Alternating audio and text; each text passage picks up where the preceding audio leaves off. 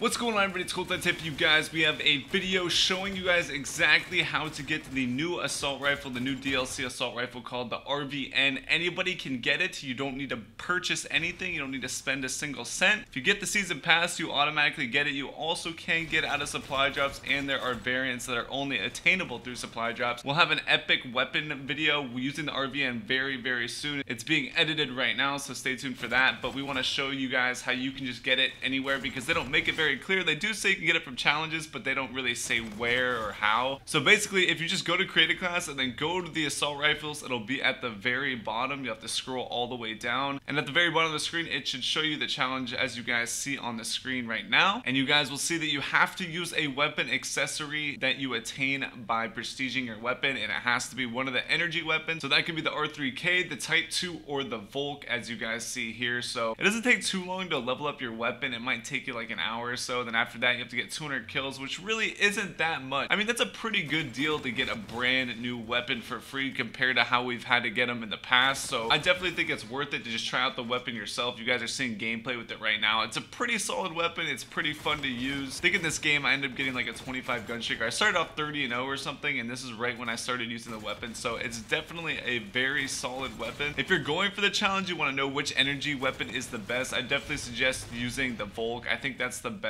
out of all of them in my opinion. Although if you're more of a hardcore player and you think it's easier to get kills in hardcore, then I think the Type 2 might be a little bit better. Or even the Wreck, to be honest. I mean, it's going to be a one burst every time. I think the best way to get kills definitely is going to be playing domination. You'll probably get the most kills in that. And if you feel like there's so many sweats in domination or whatever, you could try hardcore domination, and that should be just as easy. But just to talk about the weapon a little bit, it is a 2-round burst assault rifle. I think I said that earlier. I think you definitely want to throw fusion mag on it when you get it. I've been using basically quick draw on fusion mag, and I used it a little bit with suppressor, and it's pretty good with that too. So if you like throwing a lot of attachments on your gun, you might as well try it out. And maybe some of you guys don't play Infinite Warfare currently, and you're wondering whether or not it's worth it to grind for this weapon. And in my opinion, considering how easy it is to get it, really, I would definitely try it out for myself. Even if you like Infinite Warfare just a little bit, I'm glad I got on and got to try it. It's definitely a worthwhile weapon to use. Like, you're not going to get completely destroyed using it. And now that I'm thinking about it, I wish I would have used it in hardcore to see, because like I said, it's a 2-round burst, so I wonder if it'll kill in 2 bullets in hardcore. I would assume it would, but I guess you never know, and you don't really know how consistent it'll be. So I kind of want to try that out for myself now. But for everyone debating whether or not they want to grind for it, I would say, yeah, you definitely want to try it out. Like I said, it's not too difficult. It'll probably take you a few hours max to be able to get it, and like I said, that's way better than grinding for a few hours to get enough keys to open up one supply drop for a